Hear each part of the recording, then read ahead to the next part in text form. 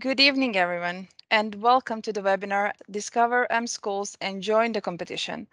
This webinar is co-organized by the STEM Alliance, Scientix and GSMA, and it is a part of the Back to School campaign 2022. My name is Ivana Kovac, and I'm coordinating European SchoolNet STEM Alliance. Every year, the STEM Alliance organizes the Back to School campaign. And we are trying to inspire young people to pursue STEM careers and STEM subjects, nurturing a capable and innovative workforce in Europe. And this time, apart from many webinars where we will discuss the jobs of the future and also offer new perspectives on the STEM careers, we are organizing STEM Alliance GSMA competition, mSchools Challenge. Together with us today in the room, we have my colleagues Rocio Benito and Chanel Martinez, who will be supporting this webinar from a technical point of view. In case you have any issues with audio or connection, please do not hesitate to send them a message in the chat. Then we are going to our next slide, agenda. Well, we'll start with the presentation on GSMA and mSchools. After that, we will move on to the introduction of the STEM Alliance GSMA competition, and we will talk about mSchools Challenge and the modules involved. And finally, you will be able to ask questions to the speakers throughout this webinar, and we will address them later in the Q&A session. Do not be shy, share your questions and thoughts with us, and we will address them later. And now let's see what's really important for today. Before we go to the slides and present our speakers for today, let's just not forget to sign the participation list. This is important because this is the only way to prove this webinar really happened, and this is also the only way for you to get a certificate of participation. And let's see who are our speakers today. It's my great pleasure today to welcome our speakers, Albert Forn and Bea Cordero. Albert leads the mSchools program funded by GSMA. mSchools is a public-private partnership between government and industry, and it is delivering a groundbreaking and internationally acclaimed mobile education program. mSchools has a great impact on the community of students and educators and over 2,500 schools that participate. And Bea Cordero, our second speaker for this evening, works on creativity and educational projects in Eduscopy, company focused on science communication, education, and outreach. Bea has also collaborated in the creation of mSchools' mSTEAM modules. Albert, Bea, thank you so much for being with us today, presenting and discussing. And now, let's start with Albert Forn. Albert, the floor is all yours. Thank you very much. It's a great pleasure to be here, and thank you to Scientix and the STEM Alliance for all this great work that you guys are doing, and for having us here today with this webinar and with the challenge, which is so exciting to us. I also would like to thank Bea, who will be speaking after me, and Eduscopy, the organization which she works for, who are fantastic partners in our mSTEAM initiative and have helped us to no end to be able to produce all these materials and content and be so successful in our initiatives in schools. And of course, obviously from GSMA's behalf, I also want to thank everyone who's joined today and give a warm welcome to all the teachers who are here. And I think that, as Ivana has said, please ask us questions and interact with us in this presentation, because I think it's very interesting for us to be able to do so, and to also to do things which are more useful to you, and therefore dialogue will be very, very important for us all. I just want to start, and I'll be very brief, but I just want to give you a bit of context as to what GSMA is. Some of you may not know, but we are the membership alliance of the mobile industry. So basically all mobile operators and many other companies in the ecosystem are members of GSMA. And our intent really is to try to use the mobile industry as a way to improve society and be able to do things which are more relevant to people and to different communities. So what we tried to do really is to try to bring together the different members and the whole community around the mobile sector to think about what things can be useful to society and how we can help it thrive.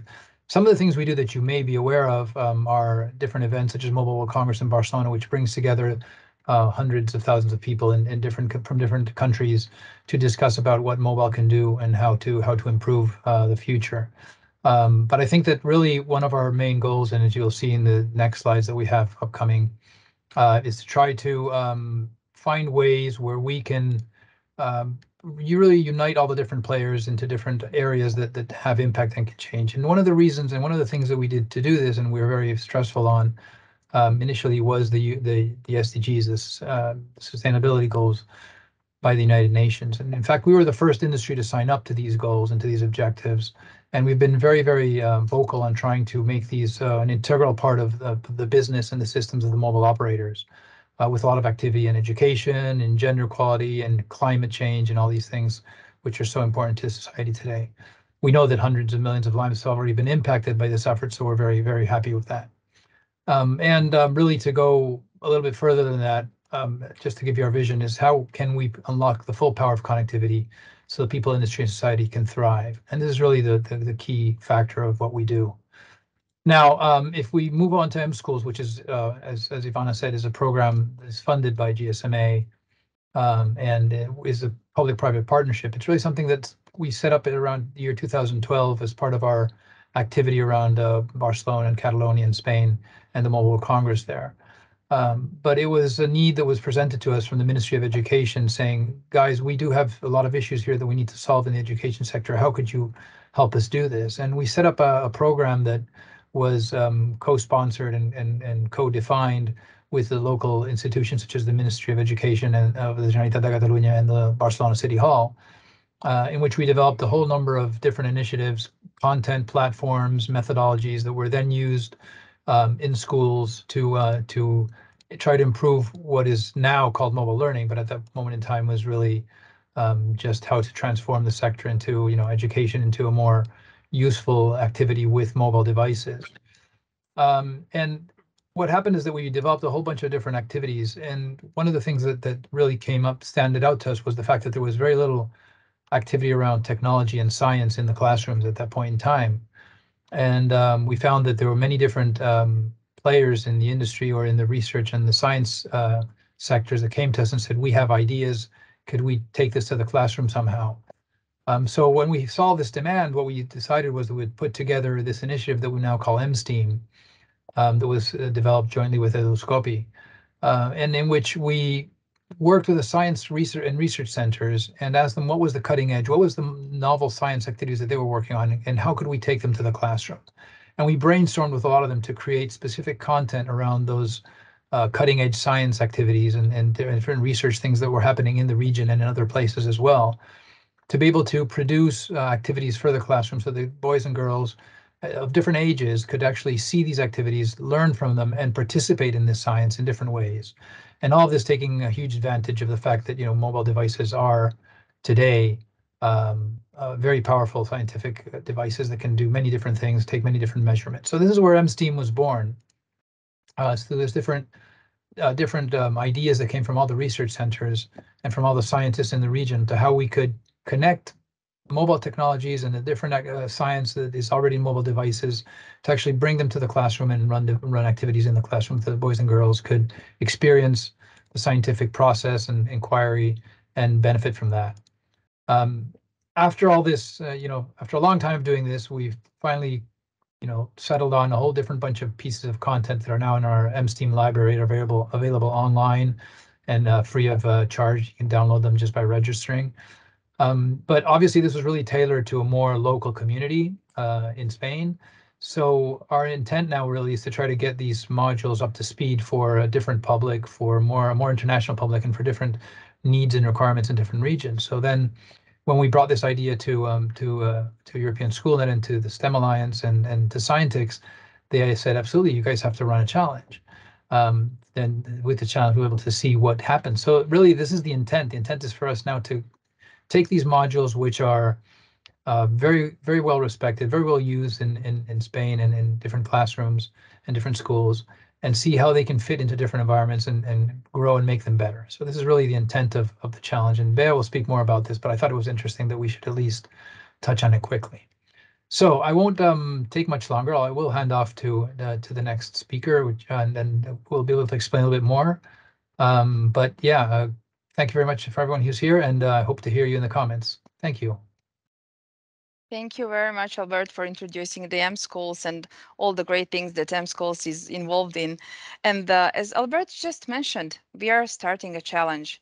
It has been launched. You can already go to our website and find out more details about it. But to tell you just briefly, the goal of this competition is actually for you to create a classroom project which will be in the form of the PowerPoint presentation, and it will demonstrate students' critical thinking and problem-solving skills in addressing the tasks in the selected modules. And these are the steps that we will have to follow. So let's go through the steps. There are several steps, and it all starts with the registration at the mSchools webpage. Bea Cordero will, in just a second from now, tell us more about the first four steps, where she will explain to you how to register, how to download, how to explore the modules, and she will also tell you something about the module objectives. She will also give us some examples of suggested procedures that you can use while implementing these modules in your classrooms. And after that, I will lead you through the PowerPoint template and discuss the final four steps of the mSchools challenge. Bea, where and how should interested teachers start when they want to apply for this competition? Well, I will just recommend to download the modules like we're gonna explore right now, look through them and just open their minds and be as creative as they dare to be, because what we are asking them to do, as I will explain further, is to improve the modules, to work on the modules, find new activities that they could add to them, and yeah, basically just improve the modules.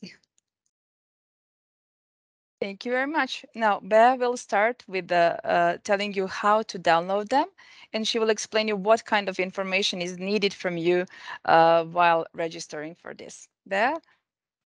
Okay. Thank you, Ivana. And I would also like to thank you, Albert and Dasiri, who is there in the background from GSMA and mSchools for the confidence that they show in us, letting us work with them right from the beginning in this project. And so, yeah, I'll move to the modules that we will discuss today. And the first thing I want to explain to you is how where you can find these modules. You will find a link in the registration page from STEAM Alliance. If I'm not wrong, that will lead you to the mSchools Challenge landing webpage. It looks like this, what you see here on screen. But you will see here, it says register here. You just have to click here, and then you will see this window appearing at the right in the PowerPoint, where you will be asked to add some personal information, just an email, the country where you're from, and your name. And then as you click and register now, you will receive an email with a link where you will be able to download the modules. Sorry, I'm not sure. Yeah, I'm not sure I'm in control of the PowerPoint. I don't know if you can help me. Yes, I will move the slides for you, Bea. No Okay, problem. okay, okay. Then this is here on the left. This is the email that you're going to receive, and these are these two buttons are just the links that will help you download the two PDFs. And this is the way the modules will look. This is the first page of each one. And in order to develop these modules, the longer ones, we worked with a research center and an outreach project. First, the art detectives, the one on the left, we worked with Nano Educa. It's a project that aims to bring nanoscience into classrooms. And for the other one, microart, we work with the CRG. It's a biomedical and genomics research center here in Barcelona. Okay, thank you. You can go to the next slide. So from now on, I'm going to speak only about the adapted modules, the ones with the 4 sessions, the ones that you're gonna work with, and they share the same structure.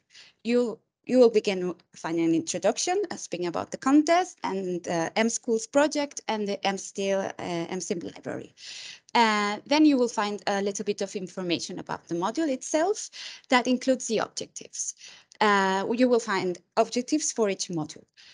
Then you will find the 4 sessions, and each session begins with a summary, then a suggested activity procedure, and I will explain a little bit more what that means, the suggested activity procedure. Then you will also find tips and suggestions. The last session, the 4th session, will always speak about the final project. And you will see that we give you the aim, what should be the aims of the project, and some ideas. And in each module, you will also find some annexes that will contain materials that you can use with your students, if you like, and also some proposed tools that you can use to implement the modules with your class. Thank you. We can go to the next one. And this is, I wanted to show you how the modules look like. They're very nice, as you can see. This is for session 1. And like I was saying, first you will find the summary. It is a very short summary of what you will do in this session. And here we see the suggested activity procedure. And we called it this way because this is our proposal and the proposal that we want you to work with. This means that you can change it. In every session ends with this highlighted rectangle here, and in this rectangle we always encourage you to find creative ways to change and to improve the session. This is what we will expect you to write in the PowerPoint. And you can also add, if you've created new materials, you can explain us what you've done and new ideas. If maybe you've changed the dynamics that we propose in the session, anything you change is that's the important thing that we want to know. So if we could move to the next one. So like I was saying, we've adapted 2 modules. The first one is art detectives, and the second one is microart. I will start speaking about first about art detectives. If you can move my slide. So what's the aim of this module? We want your students to reflect on this question: what line separates art from vandalism? We also we want them to discuss what is art, what's not art, where should we find art? Should we find it in all public spaces, maybe just in some specific public spaces? And if there's art on our streets, do we value this art? Could we do something to let our neighbors enjoy more of this art, make it more visible, even though it's in the street, maybe nobody is paying attention to this art?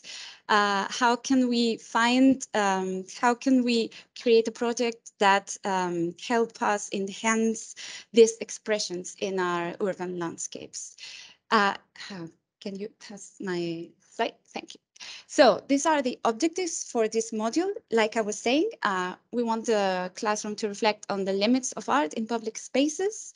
We want them to create criteria and a classification by analyzing graffiti and marks that they will find in their surroundings of their school. We also want to use this this investigation to create a digital map that reflects the street art that they found.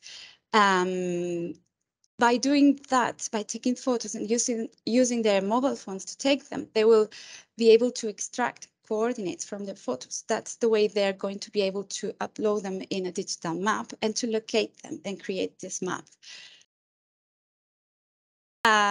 We also want them to take this opportunity to reflect on the risk of sharing photos on social media by analyzing the settings on their mobile phones. We will go deeper on that in a moment. And finally, since they're going to create a final project, in this project, we want them to try to find creative ways to present the revalued street art, the art that they have found on the streets. And if possible, we want them to impact on their community. Okay. So session 1, that's the day that you put the questions to your class, and you ask them to create this criteria of what they think it's art, what they think it's not art, where should we find art. You can make a little bit of role play and ask them to put their shoes, put the shoes of a city council and decide what should we eliminate from schools and what should stay and be valorized as art. Okay, okay. Then the second session called Art Detectives is where we ask them to create the digital map. You can assign them areas of study and show them how to geolocate the photos. This is all explained. There are tutorials in the modules, and there's even a tutorial on where can you find or change settings to make sure that you're not sharing your geolocation when you upload photos on social media, for example. And you will also find because we were presented with the challenge of that maybe not all of you would be allowed to go out during school hours. So we gave you 3 options. You can just organize an expedition during school hours, or you can ask the students just to tell you where their ways back and forth from school, and then organize some routes that they can study. And finally, if none of these options is possible, you can also do this research by Google Street Map, Google Street View. Can we go to the next one? Okay, so what's the next thing that you can do? They can upload, take these photos, go take these photos on the street with their mobiles, and always remind them that images must not show recognizable people. And there's not really any necessity of them showing any people. So you could just tell them that they have to make sure that nobody is in their photos. And make sure you upload all the photos in a shared storage space so you can come back to them afterwards. Can we go to the next one? So the third session is the session where they analyze the photos that they have taken, all the graffitis, all the marks, all the murals, and this what you're seeing here is one of the annexes that we proposed that you can use that divides what we usually call graffitis into murals, graffiti, and messages, because even in the graffiti art culture, they make difference between what they consider art or what kinds of art, graffiti art there exist. They can decide and make comments about the photos they've taken and decide which ones should they consider art, or maybe they found this graffiti or mural in a place where it shouldn't be, or maybe they just discover a wall that is ideal just to write, just to do a mural there.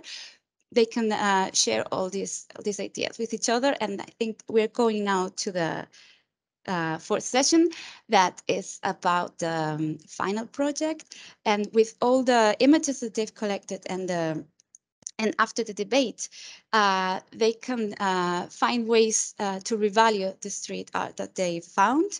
And also to build up a project that may have a positive impact in the community. In the modules, you will find ideas of what they could do. You can choose one of these ideas, or choose an idea and then improve this idea, or just think of a new idea together with your class. Why not? But the objective should be to showcase the photos, revalorize this art, and have a positive impact in your community and your school. So I think we can go now to the second module, which is micro art. And in this second module, we want you to explore to transform your mobile. They will be always using their mobiles into a microscope. And the final goal is to discover the beauty hidden on the other side of the microscope.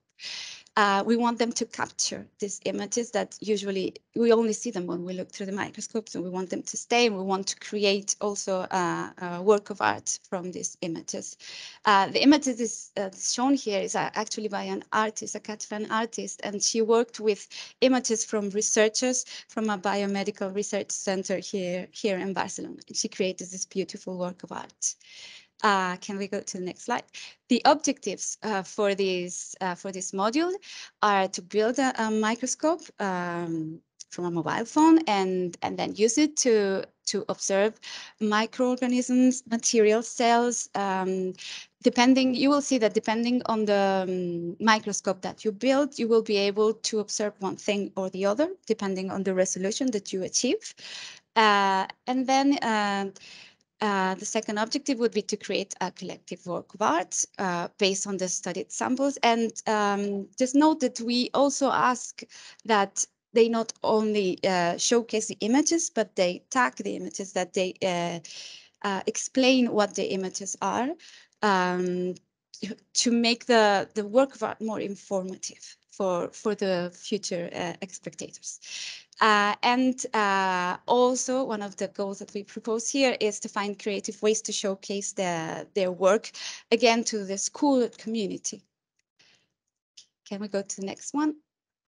So we also start with some initial questions, like in the past module, but this time we want them to reflect on the limits of the human eye.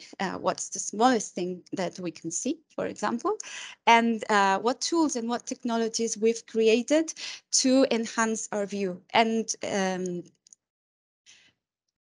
okay, I just wanted to add that the image that I've put here is actually an image of an interactive resource, one of the resources that we recommend to use in the modules.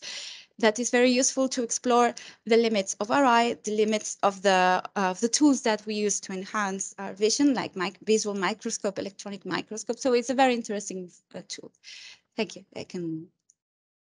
So in the next session, that's a session where we propose that you build a smartphone with your students. A smartphone should transform into a microscope with the ability to focus on small samples. And like we say here, depending on the microscope that you assemble, the students will be able to see microorganisms, materials, or cells. If we can go to the next slide. We will give you in the annexes, you will find a vast list of materials that you can check in order to find the microscope stand that better suits your needs. You will find many options of different levels of difficulty, different levels of budgets. You just have to choose the one that suits you the best, and just know that for this competition, we won't take into account the type of stand you choose to build with your classroom. What will we will assess is how the improvements that you make to the module. So, oh, a last one just appeared. Then I just put here 3 possible examples, but the list, I mean, you will find more than 10 or 20 options that you can choose from. If we can go to the next one. So once you build the microscope, it's time to choose the samples that you're gonna study. You can prepare them before starting the work with the students, or you can include the students in the process and maybe choose together which samples you're going to study. But just be aware that some samples need some specific preparations, and there's another annex in the modules that gives you some links with preparation techniques for different kinds of samples. So just be aware that a sample may need a specific preparation. Then you just have to photograph the samples and label the samples. We also, it will be a good opportunity here for you to correct the work of your students to make sure that everything is correct, and then print the photos. But then again, print the photos is just a suggestion from us. And so the final session for this project is also the final project, where we propose that you create with your students a collective work of art that shows nature's beauty, the samples that they've observed, and that they find creative ways to showcase their samples. And again, we ask you to find ways to showcase this work, your students' work, with your community, your school, their families, whatever impacts their environment.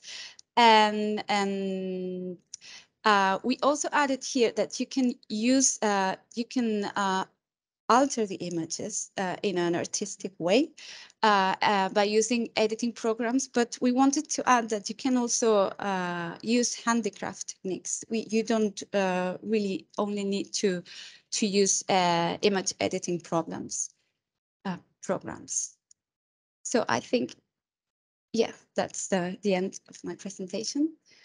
Thank you very much, Beth, for leading us through the modules in details and showing us the procedures the teachers can follow, but they can also be free to adapt and to make that more aligned with what they have in the classrooms and with their students. And now let me tell you more about the final steps when it comes to procedures that we need to follow in order to prepare the final project. So yeah, after you have carefully read the teacher's guides just mentioned and you have implemented the modules into your classrooms, it is time for you to submit it to the competition. And let's see how to do that. There is a two-step process. First of all, you will need to fill in the PowerPoint presentation template. You can find this template on the STEM Alliance website, or you can click on this slide. And we will also share this link in the chat box in a minute. And on each of the slides, there is a mandatory question that requires your feedback.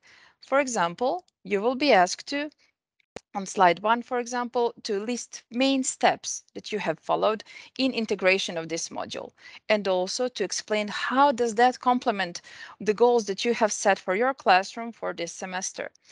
You will also be asked to list the changes you have implemented while going through the sessions. So all the changes you have done, all the modifications, and to list any new materials that you might have used or new resources. Please just note that for all the steps or all the adaptations and in all your answers, you should not be using more than the total of 180 words. Then we will go to the next step, which would require from you to tell us more about the final project you have created. Did you maybe showcase it on the school premises, somewhere else in your community, in the city hall or on the streets of your town or village? Or did you maybe involve some of your coworkers? Here you can tell us briefly about that, and you can also attach the image that represents your final project, as Bea has shown us in her last slides. Also, we are interested in learning what are the outcomes of your activities and what competencies did your students develop. Then again, we are also interested very much in your opinion to hear how can we improve the modules. Do you have some ideas? Do you have some thoughts? After going through the modules carefully, after implementing them in your classroom, we would be happy to hear about that. And you will have this slide in the presentation, in the PowerPoint presentation for that. You will also see that we have prepared some guidelines for you where you have details on the steps needed, and this is just as a reminder for you. Do not use more than 180 words per slide when you're adding your answers. If you do wish to add something else, some new information, a tip for us, a comment or additional activity you have implemented, please use the annex. And that is something that you can find on the final slides. Please note that adding material and information in the annex is completely optional, so we will not take that into consideration while selecting the best submission and the winner, but we would again appreciate your feedback. Then I would also like to tell you more about the next step. As I mentioned, this is a two-step process when you want to submit. First of all, and when your PowerPoint presentation is ready, you can go and upload it in the submission form, where you will also provide some general information like your name, last name, country, and so on. The submission form can be found on the STEM Alliance GSMA competition webpage and in the terms and conditions for this competition. I believe it was shared in the chat already. And then also, do not forget that you can make up to 2 submissions. So you can decide to work on both modules. And please, when attaching any documents, additional material or images, make sure you're obeying the GDPR rules and that everything is aligned with that.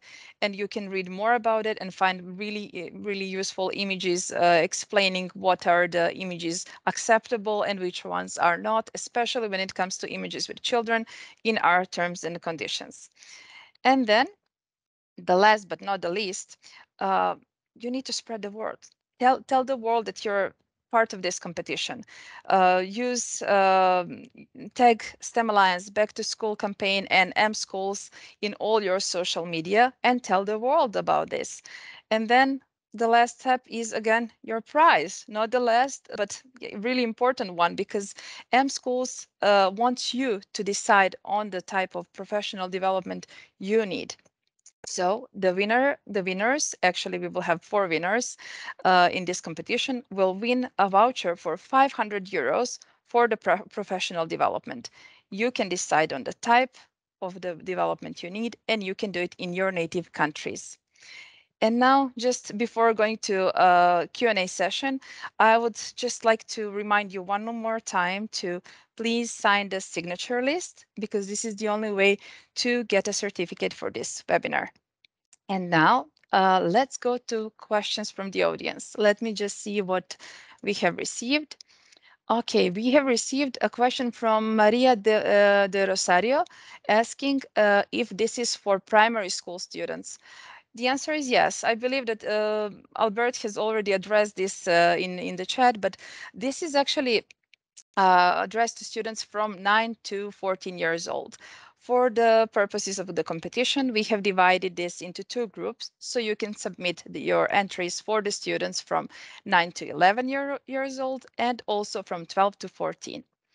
Then we have received another question from Magali Foret, who says that I used to be an elementary school teacher, and now they work in Belgium for the company, and they would like to promote it among the teachers. Yes, of course, feel free to promote the competition between in your communities and spread the word, as we said, because it's really important that teachers know about this, because it's a really unique opportunity that you can decide on the type of professional development that you need.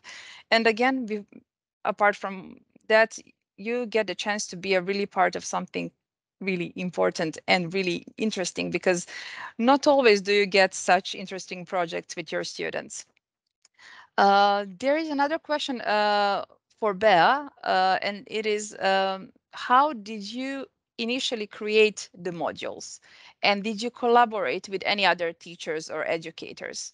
Bea, can you tell us something about the background of the modules?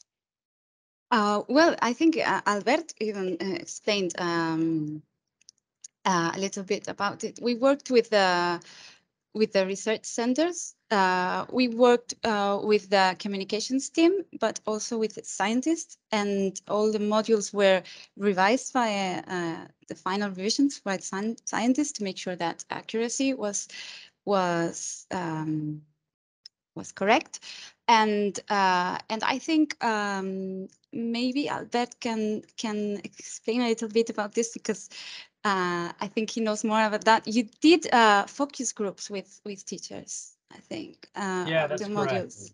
Yeah, it's correct, Bea. We did a number of focus groups with different teachers who were implementing or intending to implement these modules in the classroom. And that gave us some very valuable feedback as to how these teachers were intending to use it. And it allowed us to modify the modules in accordance to their feedback. And I think it's also very important to note that the modules presented today, as you commented, Bea, are really reduced versions of the modules and other materials that we already have available. But it's important to note that all of these modules have a very strong scientific component, a scientific background that really was important to us, because we wanted to make sure that we were bringing this cutting edge science to the classroom in a way that motivated and was interesting to the kids participating, not only the teachers. So I think that's really a very relevant thing, that it's not only something that teachers will enjoy, but also something that's very motivating for the children, who can understand that what they're doing is really related to things that are maybe even on the news or very visible in their communities. Exactly. And Albert, if I may ask, can you tell us, were there only STEM teachers involved in your focus group and in the feedback you received, or was it more of a STEAM it and all subjects involved? Yeah, it was a happy mix. So I mean, as you've seen, the modules that we presented to you today have they both have an art focus. They both have a very strong component about the visuals and what they make, how they make you feel, and how they make the community feel. So there's a lot of interesting things about emotions and moods and art, and it's all mixed into these modules. So we had a lot of teachers participating from this perspective as well, from the art department, from the history department, from other areas that gave us feedback as to how we could really, again, motivate the kids to participate in a way that resonated with them and made them feel invested and emotionally participating in this initiative. So yeah, there was a lot of teachers from different fields that helped us with this. And that, I think, really enriched the end result and made it very, very potent.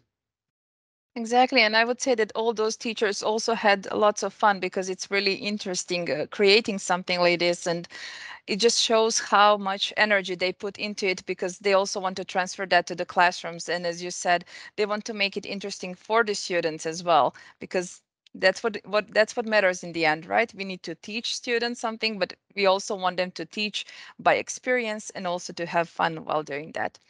Let's go to another question that we have received, and it is which are pedagogical benefits of integrating the modules in school curriculum? Who would like to answer to this one? Well, for my part, these are project-based, and we encourage scientific inquiry by transforming their mobile phones into a lab. Like you get more a sense of that if you go through all the modules, and we propose a challenge and some autonomous work for the students. So that some of the competences we want to work, we want the students to work on while going through, while performing the modules. So yeah, that's basic. Also getting to know top-notch research that it's around them, of course, and inspiring them to become scientists, hopefully. So. Yeah, and I would, that's exactly the key, right? They're very inspirational, but at the same time, and you will be able to see if you download the extended modules as well, we have mapped them to curriculum specifically. So they are now mapped to local curriculum. We could do that for other regions as well if necessary or if required, so that you can actually see what competencies and what skills you are mapping to the curriculum that are in the modules. And this is very relevant as well. But at the same time, as Bea was saying, they are a very potent tool to encourage careers or vocations within the scientific domains. Exactly, and that also connects to our next question, which is the question asked by Ines Naya. Can we use the modules on other students too, even if we don't get to participate in the challenge? As Albert said, those are just parts of the modules. So these are prepared just for this competition, but you can feel free to go to the mSchools webpage and also download the complete modules and explore them with your students. That's great. But also, if you do have students from age 9 to 14, feel free to participate in the competition. The And let next, me yeah, just quickly add to that, Ivana. We know there are many teachers who have used modules or parts of the modules in different age groups, and it's perfectly viable. The reason we try to specify age groups to try to tailor them a little bit more towards the capacities and the needs of those students, but there's nothing that doesn't make them useful for other groups. They can be modified or even used as is to explain all these topics to other ages, even younger. I mean, not only older but also younger audiences. They work really well. great. Also, we have another question, which is about the availability of the resources. Are the resources free for teachers? Yes, they are. So if you go to mSchools and register, you can access many interesting modules that you can use in your classrooms. You can always, as Albert said, use them even for the ages that you will see recommendations, but it can happen that you have more advanced class that you can use that with. Even sometimes you can have students that are 8 or 9 years old that can use the modules prepared for the older ones because they're more advanced. So yes, all material is completely free for you to use. So feel free to go and visit the mSchools webpage. And another question is, where can I find the extended modules? You can find them on mSchools webpage, and we will just add a link in the chat box for that. Uh, Also, we had a question, how did you adapt the modules for this competition? Bea, you have worked a lot on this. Can you tell us more? How was it to adapt the module that was initially created to be longer, to be more extensive, to be just ready for this competition? And what were your main aims when creating that? So when you told us, or when we decided what the contest was going to look like, we very quickly decided that the module had to be shorter because you will have, I mean, the projects had to be feasible for you to work on them, adapt them, implement them on your classroom. So we very quickly decided we had to cut them. And so we chose specific parts from these two modules that we knew could generate an activity that had a beginning and an end and a final product. And then we chose these two parts of the graffiti in the nanoland and the complexity of life that are the modules that originated the shorter ones, the versions adapted for the contest. And so, I mean, since we chose the sessions that we needed in order to create a comprehensive activity, and then we had to make little changes in order for them to be complete as a full module, even though they are part of a more extended module. So yeah, that's basically what we did in the adaptation. Thank you very much for that. And what do you think? Are some of the modules more adapted for teachers who are, for example, chemistry teachers or biology teachers, especially when it comes to those when you have to use a microscope? Or do you think that all the teachers can equally participate in both modules with different age groups? Well, actually, we want to promote teachers working from different together that come from different backgrounds. So not only the biology teacher can work in micro art, but I mean, if you're not a biology teacher, I would, I mean, you can work in micro art, but maybe collaborate with the biology teacher to develop the project. But yeah, basically what our main aim was to boost collaboration within the school. Yeah, And that is I would, amazing. yeah, I just add to that, sorry, Ivana, that the modules are intended for non-experts in science to be able to use. So, you know, any teacher of any different subject or expertise should be able, with the instructions included in the module, to be able to do almost everything that is laid out.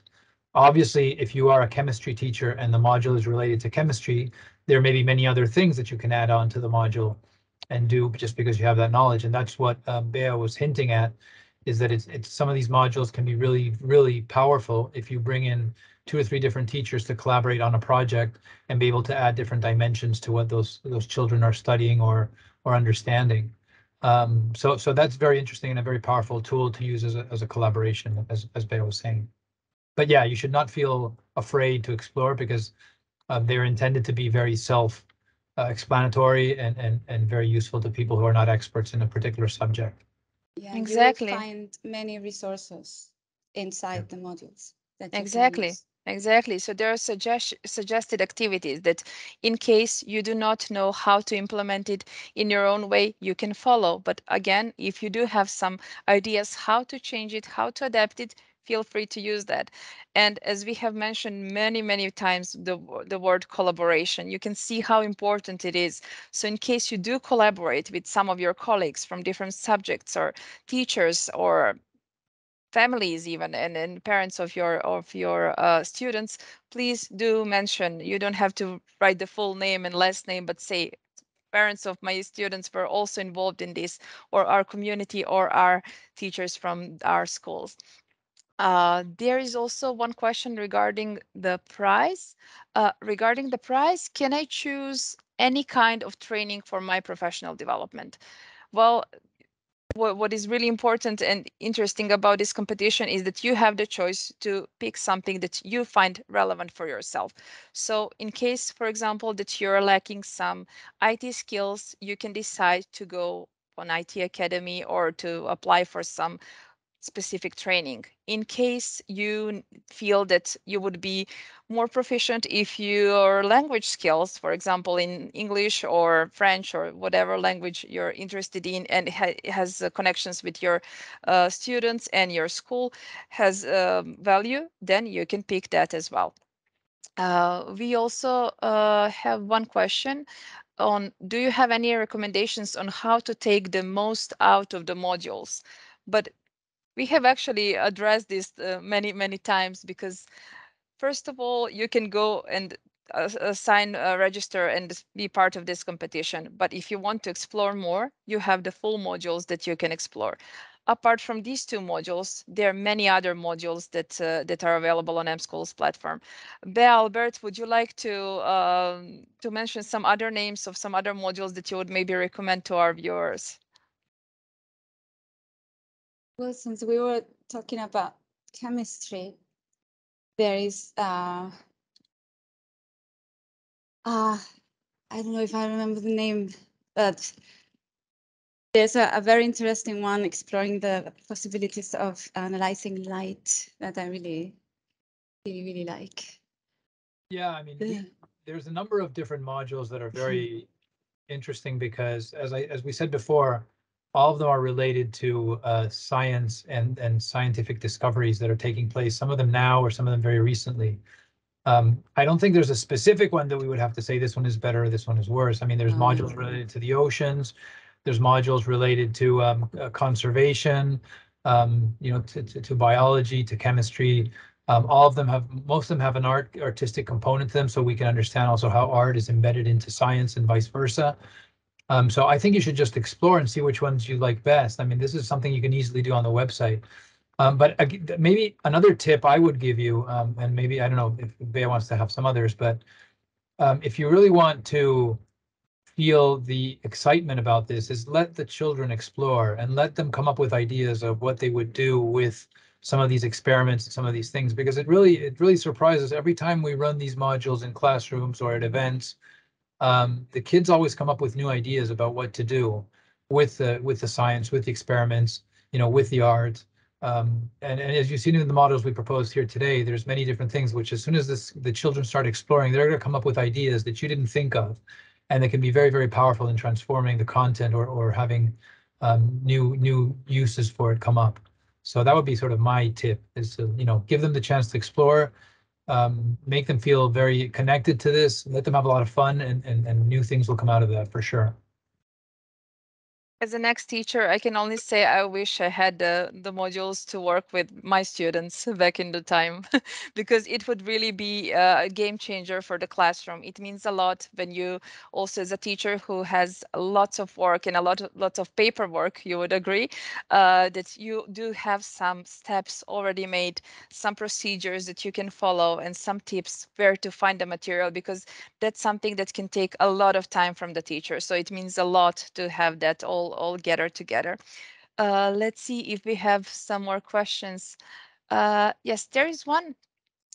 If we do not have smartphones in our class, can we use the tablets instead?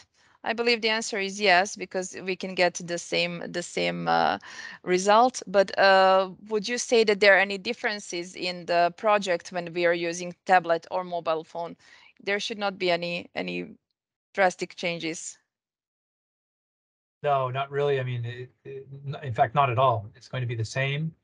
Even in some cases, we've had people doing some of these modules using Chromebooks or other type of devices that have cameras or that have, but obviously the advantage of the smartphone or the tablet is that it has just so many sensors in the device that are accessible and can be used with different apps or different services from the device itself. So that just adds value. But for many environments that are lower resources in the sense that they don't have certain devices, you can still do a lot of this stuff, and you don't really need to scale back too much on what is done. So I would encourage anyone with, even different devices to try to make it function, because it does. Thank you. And you can see, dear teachers, in the teachers' guides that mSchools has prepared, you have many resources. So you have resources that are really easily to prepare and to make. And there's so many good ideas that you can go through. So in case you have your own ideas, as we mentioned before, we are happy to hear them. Make sure that you add them as part of your submission, which is a two-step process. Just to remind you one more time. So first of all, you need to go and register to the mSchools. You need to download and explore the modules. After that, integrate them in the classroom and keep track of what you're doing. Put all that in the PowerPoint presentation, for which you can find the template on our webpage and also in the chat box here, and then submit it. When submitting, you will be able to upload your presentation, and then we will go from there and select 4 winners who will get a voucher for 500 euros for the professional development. Let me just see if we have some more questions. I believe that we have addressed all the questions, but this is the last chance for all our viewers to ask something, Bea or Albert.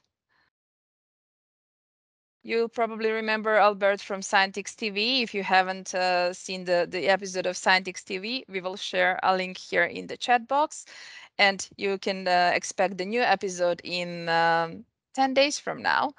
And we are also bringing some new interesting things. And before saying goodbye and before saying thanks to all our speakers, Bea and Albert, and all you participants of this webinar, I would just like to remind you of another event European SchoolNet and Scientix are preparing for you, and that is the 4th Scientix conference, which will be the registration for which will be open very soon. So stay tuned. And Albert and Bea, what else to say? But it was a great pleasure for me being your host tonight. And many thanks for sharing more about mSchools, and many thanks for organizing this amazing competition. Thank you all, and goodbye.